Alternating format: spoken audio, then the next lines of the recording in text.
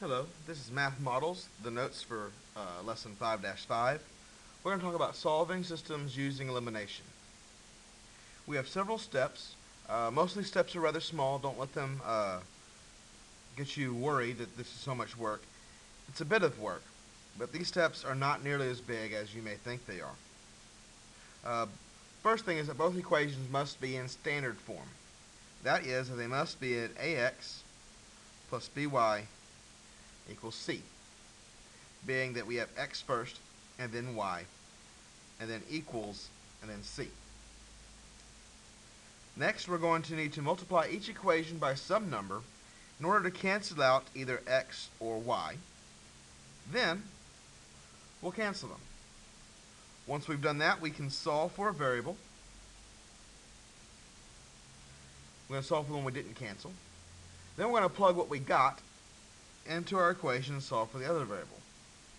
Last, we're going to put our answer into an ordered pair. So let's go ahead and talk about number 1. First thing is, are these in standard form? Yes, they are. We've got x, then y, then a number. X, then y, then a number. Excellent. Now, in order to cancel, I need either my x's to match or my y's to match. Well, this is 1x and 2x. Those are not the same. This is negative 1y and positive y. Well, it's still 1 and 1, so these actually already match. It means we don't need to do anything.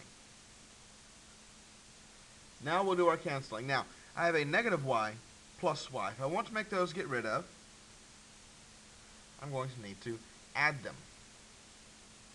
So let's see what we get. We get x plus 2x makes 3x. Negative y plus y means plus 0. Equals 2 plus 13 is 15. Well, the plus 0 does not matter, which means I've got 3x equals 15. Well, if I divide both sides by 3, I get that x equals not 15. 15 divided by 3 is 5. When we know that x equals 5, we're going to plug that back into one of our equations. So 5 minus y equals 2. If I subtract 5 from both sides, I get that negative y equals negative 3, which means that positive y equals positive 3. So I've got my ordered pair. It goes x first, then y. So 5, 3. And we're done. So solving by elimination sometimes is not very hard at all. These were already ready to be solved for. Let's go ahead and look at problem number 2.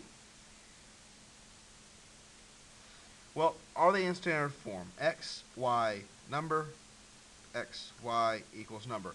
Yes, they are. Now we need to get them to match. We have 2x and 3x. We have negative y and we have 4y. Well, nothing matches. Well, I need to multiply it to get something to match. Well, I know that I can multiply this top equation by 4 because 4 times y will give me 4y. So let's go ahead and do this. 4 times 2 makes 8x. 4 times the negative y makes minus 4y. Equals, and then I need to do 17 times 4. And we get that equals 68.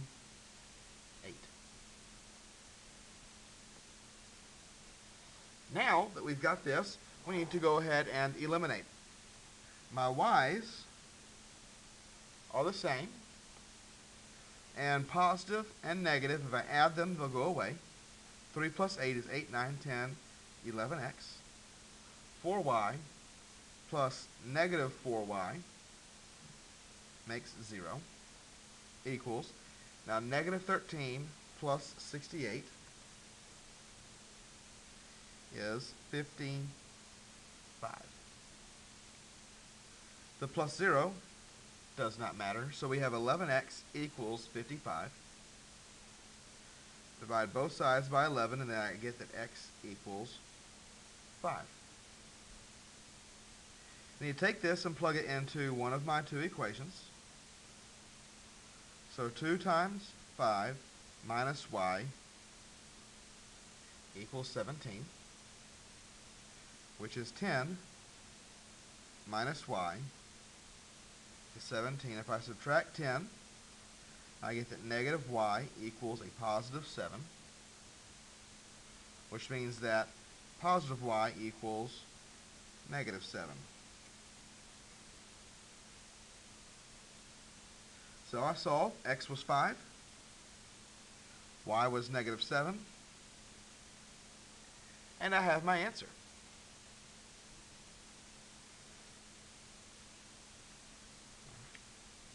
Well, let's go ahead and take a look at example number 3.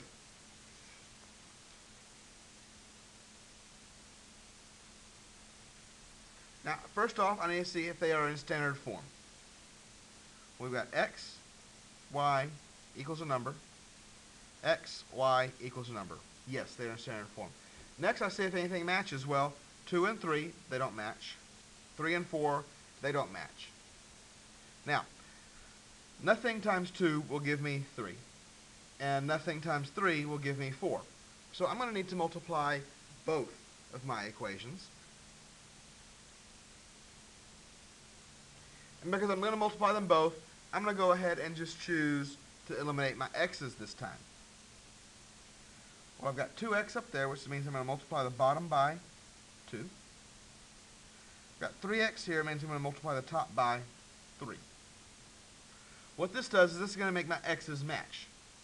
So 3 times 2 makes 6x minus 3 times 3 is 9y equals 3 times negative 1 is negative 3.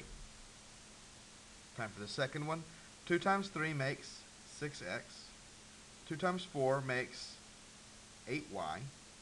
2 times 3 makes 24. 2 times 3 is 6. For some reason I was thinking 3 times 8.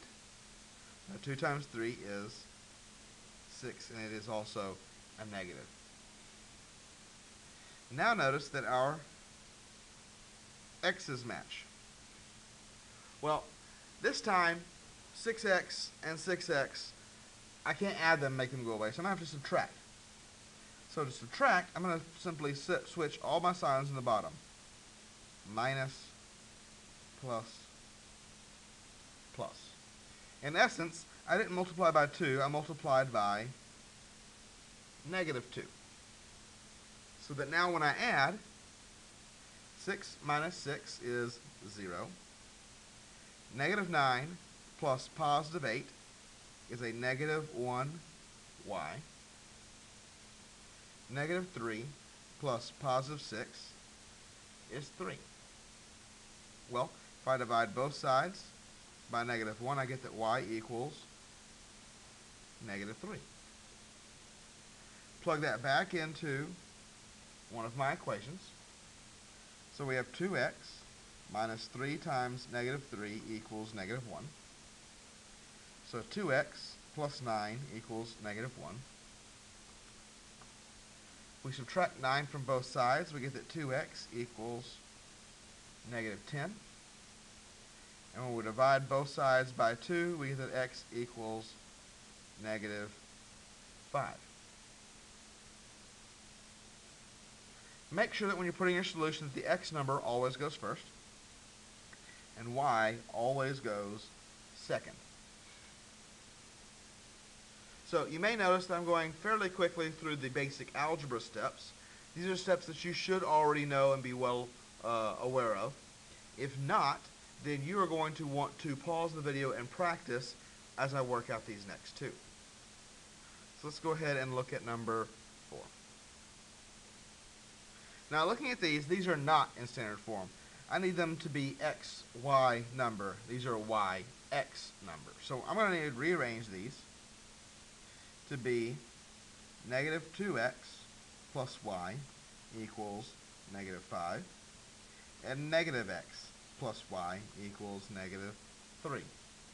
All I did was I swapped these two. So now it is x, y, and number for both of these. Well, I'm looking and I see, hey, those are the same. Well, I can't add because y plus y makes 2y. I don't want that. So I have to subtract, which means I'm going to flip all of my signs. In essence, I took this equation and I multiplied it by -1. And so now I'm going to add -2 plus 1 is a -1x. Y plus -y makes 0. -5 plus 3 makes -2. The 0 does not matter, so I have that -x equals -2, which means that positive x equals +2. Now that I have what x is, I'm going to plug it back into one of my equations. This time, I'm going to use the second one because it has slightly smaller numbers. So, y minus 2 equals -3. Well, if I add 2 to both sides, I get that y equals -1. So, y equals -1, x equals 2. My answer is 2, -1. And now for our last problem. Again, if you are not doing well with the algebra, you may want to practice some of this on your own, but this is actually a special case. So let's see where this gets us. Well, I have x, y, and I'm going to postpone this restart. I have x and y and a number. X, y, and a number. And what we're going to do is we need to make them match. Well, they don't match.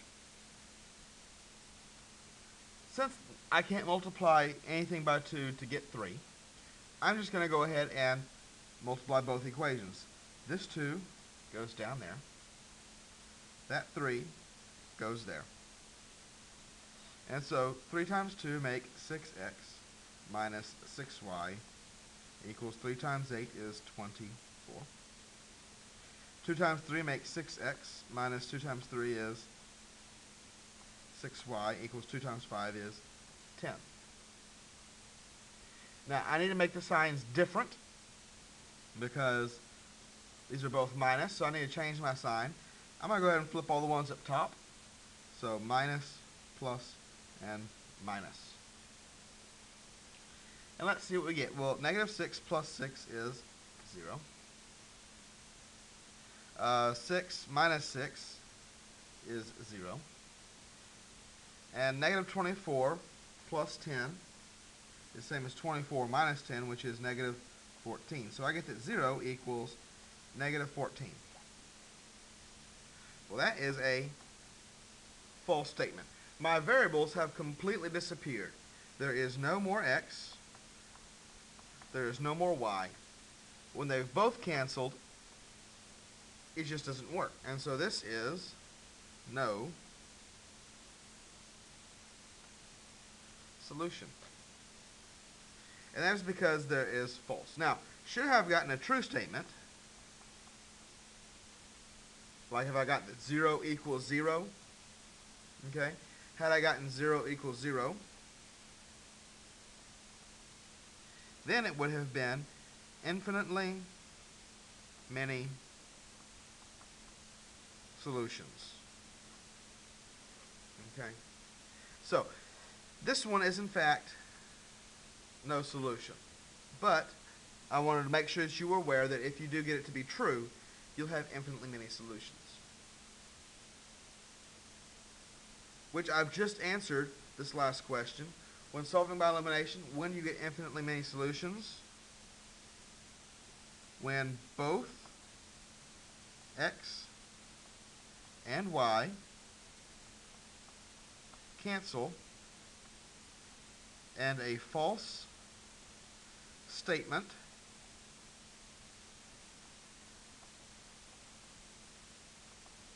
remains.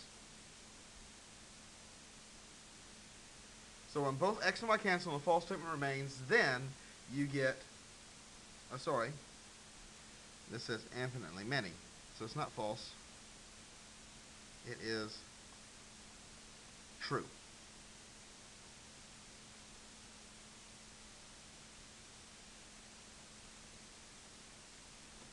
Okay?